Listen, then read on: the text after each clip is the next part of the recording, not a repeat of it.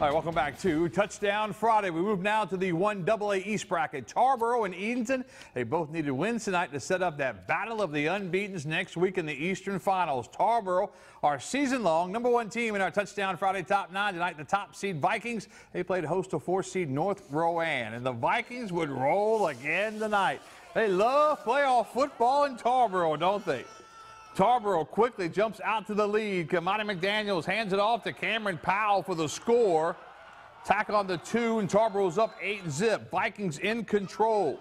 Tobias Joyner gets the handoff, and he pushes through to the end zone. And then check this out. The Vikings are going to fake the kick.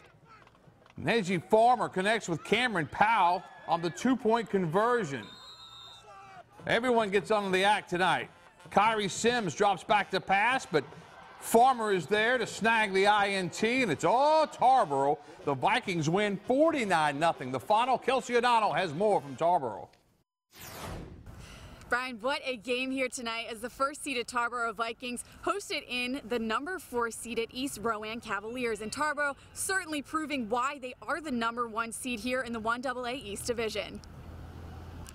The Cavaliers traveled just shy of 3 hours tonight for their matchup, but it did not prove to be enough to stop the guys in yellow. Tarboro scored early and they scored often. The guys were all over the field, both offensively and defensively. And here tonight, in round 3 of the playoffs, this powerhouse team still managed to shut out a very good East Rowan with a final score of 49-0. The coaches and the team are excited. Their hard work is paying off.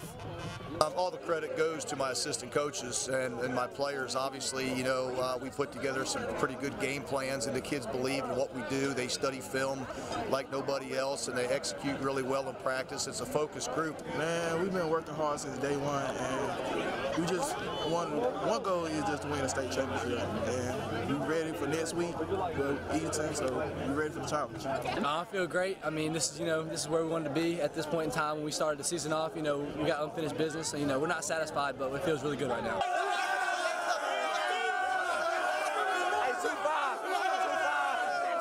That will do it here in Tarboro. The Vikings move on to the next round of the playoffs. For 9 Side Sports, I'm Kelsey O'Donnell. Bailey, back to you.